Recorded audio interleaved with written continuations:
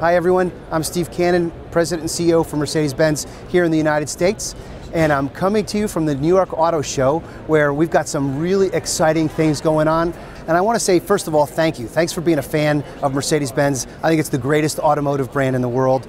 We are certainly on a roll at Mercedes-Benz, and 2013 is a really special year for us, and we're kicking it into high gear here at the Auto Show. We've got 2 world premieres that we're celebrating here today, and 4 US premieres. But let me kind of lay out what the year is going to look like for Mercedes-Benz.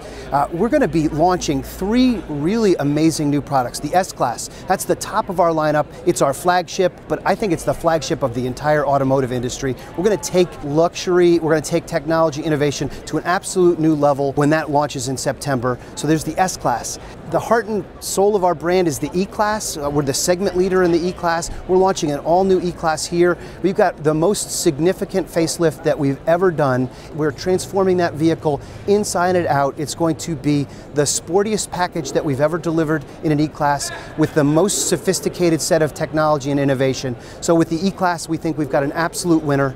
And then we come to the CLA. That's going to define a brand new entry point for our brand. It's really a wow price point for Mercedes-Benz at $29,900. We think that that's going to force folks to really reevaluate their perception of the Mercedes-Benz brand in the United States.